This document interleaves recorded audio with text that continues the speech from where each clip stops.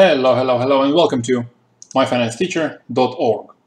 As you see over here, back a few days ago on the 11th of May, I gave my update to the members at myfinancesteacher.org on what might be happening to precious metals, what might be happening to gold.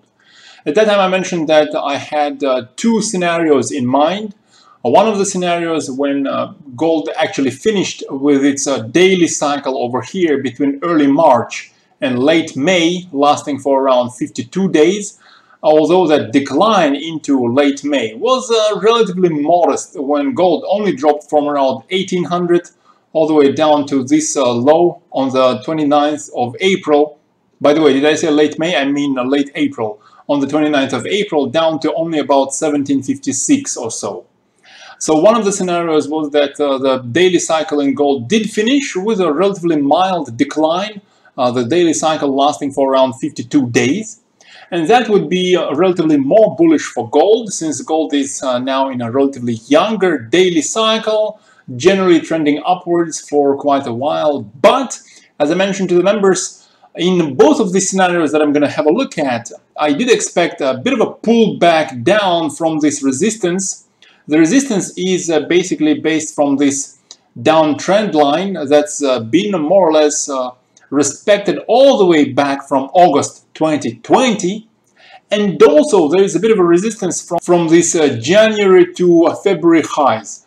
January highs over here at around 1870, 1875, and February highs over here somewhere around 1855, 1860. So I think there is a confluence of resistance zones over here.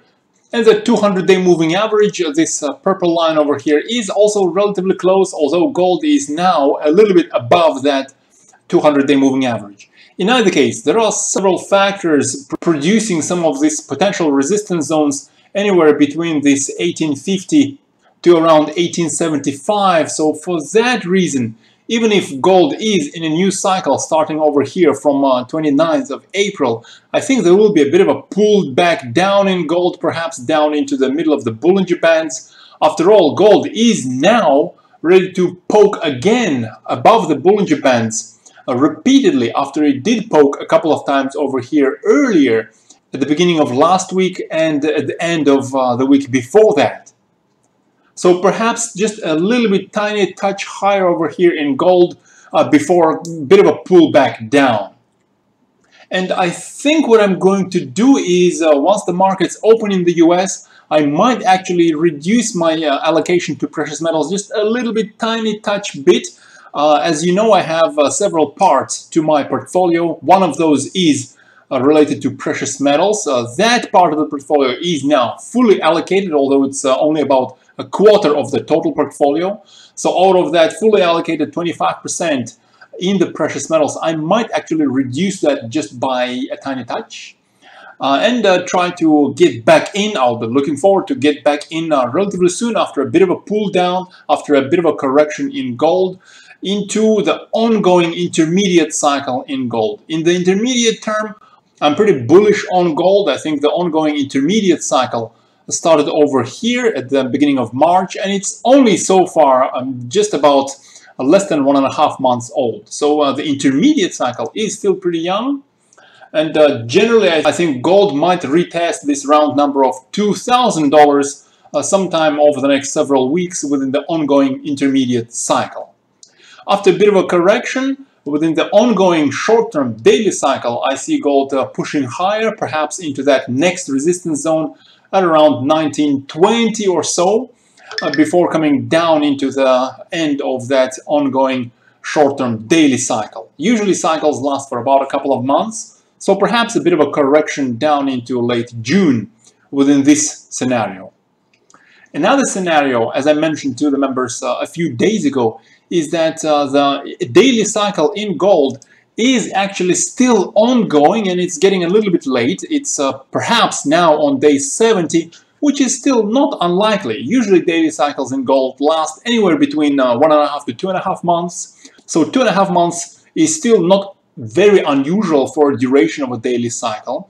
And sometimes these cycles might last even longer than 2.5 months. So the second scenario, based on an ongoing daily cycle over here, is that the correction in gold from the resistance levels that we've just mentioned is going to be a little bit more severe, down to that, say, 50-day moving average, or down into the lower range of the Bollinger Bands. And that will finally give us the end of an ongoing daily cycle, which would by then last for about 2.5 months. Still pretty close to a usual duration. And the continuation of a new daily cycle, continuation of the ongoing intermediate cycle after that. So that's what I see on gold so far. GDX is so far pretty good as well, although it's poked above the Bollinger Bands as well. GDX is also above the 200-day moving average. As I mentioned, perhaps another couple of days of slightly higher precious metals to give GDX another poke above the Bollinger Bands. And repeated pokes above Bollinger Bands often indicate a bit of a turnaround, although right now Bollinger Bands are not very wide on GDX. Whenever Bollinger Bands are somewhat narrow, these pokes are generally less important.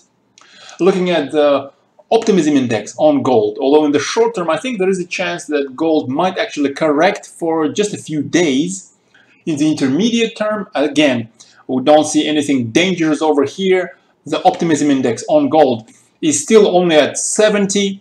When it gets closer to 80, that's when people are getting a little bit too excited on gold, and that's when the intermediate cycle is approaching its top. That's when you want to start getting a little bit cautious.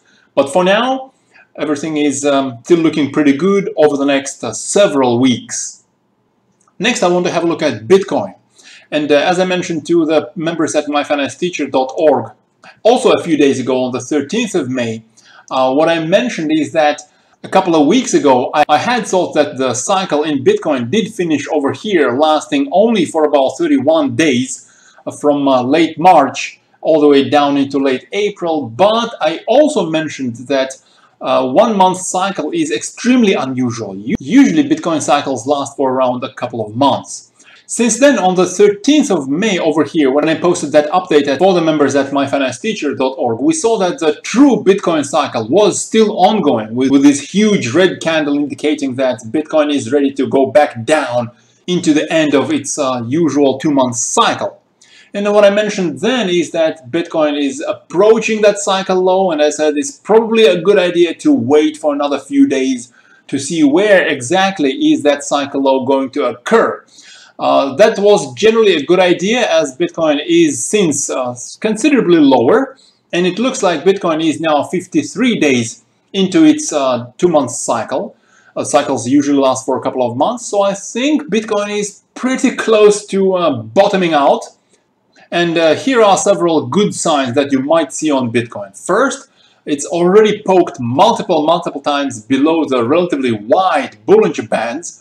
Such a situation usually forecasts a turnaround in the trend, so we'll likely see an uptrend relatively soon, giving us a new cycle in Bitcoin. That's when I'm going to add to my Bitcoin positions. Unfortunately, I didn't sell any Bitcoin, but I'm also not fully allocated in my cryptocurrency-related part of the portfolio, so I'm just going to add to the positions. As in the long term, I am still bullish in cryptocurrencies. And for a long-term video, check out the recent video on 100K Bitcoin.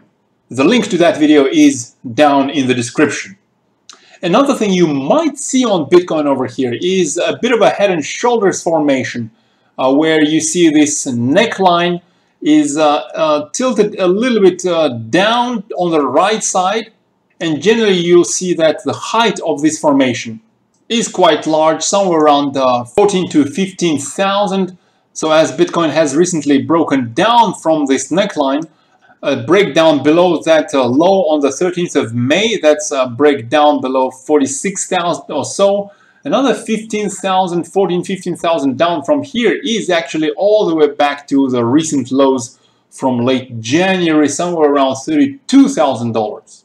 So that actually does look pretty scary, but what I think is, even if that is going to develop on Bitcoin, that's possibly going to develop over the next several weeks. But in the short term, Bitcoin is already getting pretty oversold, and bounced at least back into the middle of the Bollinger Bands is highly likely over the next few days. Although before adding to the positions, I want to see a green candle. If you don't have any positions, congratulations. If still, before starting with any sort of positions, you want to see a green candle so that you don't want to risk catching a falling knife. And next, let's have a look at the Bitcoin Optimism Index. And we see that the Optimism Index is already pretty low at 24. That's pretty close to this green line. And this is as of Friday.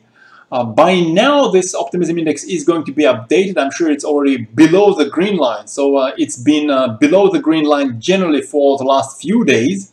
And that generally means that Bitcoin is ready to give us at least some sort of a bounce.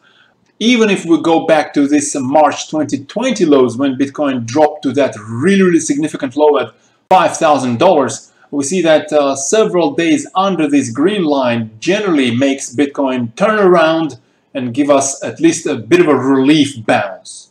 So I am getting ready with my trigger. I am getting ready to increase my allocation to Bitcoin. Next, let's have a look at the discounts on GBTC, this ETF that trades Bitcoin. And generally what you see is that when the premiums, the positive value over here is a premium, negative value over here is a discount versus the net asset value of that ETF.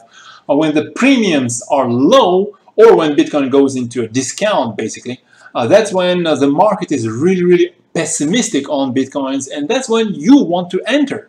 When the premiums are really high, that's when the markets are really too optimistic, too excited, too euphoric about Bitcoin, and that's when the market is ready to top. That's when you generally want to reduce your positions. So with the discount now close to record lows, with the record lows being on Thursday, and this data is as of Friday, I think it's not a good idea to panic sell right here. What I want to do is, again, as I mentioned, get ready with my trigger, get ready to increase my positions. And of course, when I do actually increase my positions, the members at myfinancesteacher.org will be notified immediately. But before that happens, this is my view on precious metals and cryptocurrencies. Let me know what you think, whether you agree or disagree with my opinions, and if you do disagree, what are the reasons for the disagreement. So again, share your opinion, remember to hit that like button, subscribe to the channel, and good luck in your trades.